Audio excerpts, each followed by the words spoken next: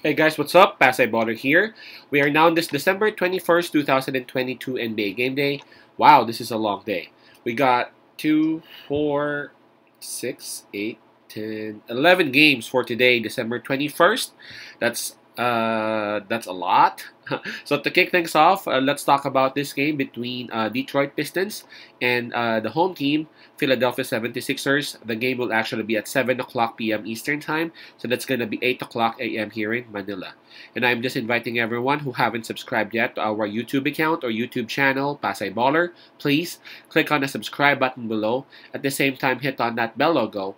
That way, automatically, you guys will be receiving notifications whenever new videos are uploaded. Alright, by the way, the spread given is minus 11.5, and that's given towards the home team, Philadelphia 76ers.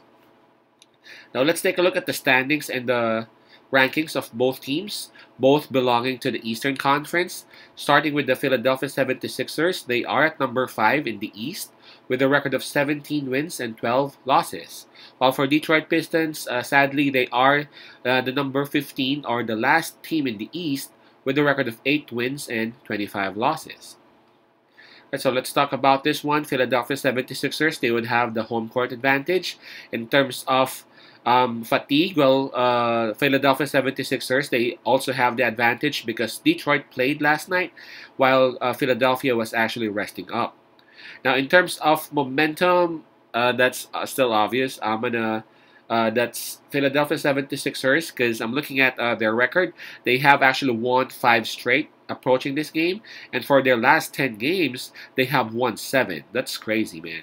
Those are the types of situations wherein the players and the coaches are actually feeling great, right? Now, if we take a look at Detroit Pistons, man, approaching this game, they have actually lost 3 straight. Right, so let's take a look at the availability of the players or the health of both teams. For Detroit Pistons, Cunningham is out for the rest of the season. Isaiah Livers is still not available for this game. And for Philadelphia, I see Maxey still out, and Korkmaz is still listed as questionable. Right, so let's make this one quick, all right? I guess it's quite obvious. Everything is actually pointing towards Philadelphia 76ers, and I feel like Philadelphia 76ers would actually win the game, man. They're on a roll. They are at home. Detroit Pistons, they are having a bad time approaching the game. So if the question is, will Philadelphia win or not? The question is yes. The follow-up question would be, will Philadelphia be able to cover the spread? Now, the spread going back again is 11.5. That's minus 11.5 for Philadelphia 76ers.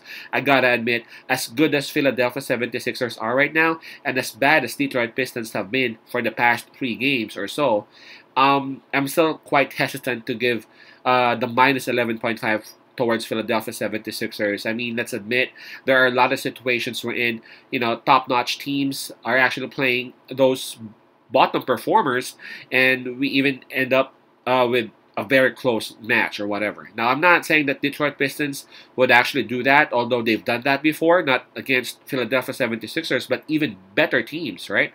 Now, I know Detroit is also, a bit tired and all that, but I'm pretty sure with that bad or poor performance last night, those are the kinds of games wherein if you're a player, you would actually want to have a bounce back, regardless whether it's 2 days after, or regardless whether that's tomorrow evening or whatever. I know it may not be that effective because of fatigue, but 11.5 I guess is just too much. I'm gonna side with Detroit Pistons still covering the spread despite of Philadelphia winning the game. So that's Detroit plus 11.5. Detroit still has enough scorers, and they still have enough drive in them as they have a lot of youth for them to do that 11.5 spread. Again, that's Detroit Pistons plus 11.5. Peace out, Pasay Love, and God bless.